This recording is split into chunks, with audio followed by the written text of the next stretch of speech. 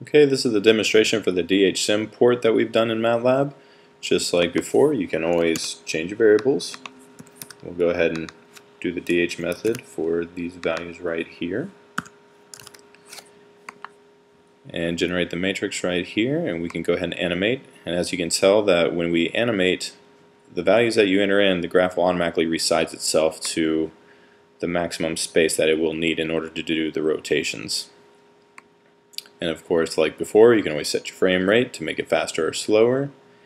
And as you go, if there's an animation that you're not quite sure what just happened, you can always zoom in, zoom out, rotate, or pan the graph.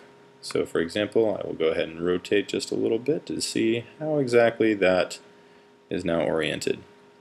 And we'll go ahead and just reset to the beginning, and there you go.